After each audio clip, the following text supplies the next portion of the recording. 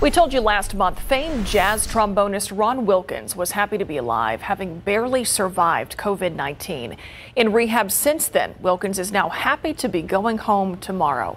But Jesse Degollado says he now has a warning for others as Texas reopens and COVID-19 cases are climbing.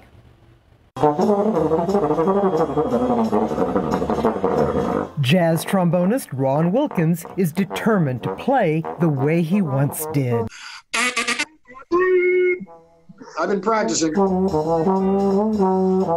The breathing exercises he's used as a performer, Wilkins believes, helped him recover from COVID-19 after more than a month on a ventilator and weeks of therapy.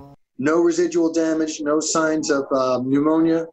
And for lack of a better term, I'm kind of kicking butt here. Yet as Texas reopens, Wilkins is warning others who think the COVID-19 threat is over. This disease is not going away. It's not going to go away with the heat. It's not going to be some miracle thing where all of a sudden it's just going to go bye-bye. Take it from somebody who's been through hell with this and has come out of it on the other side.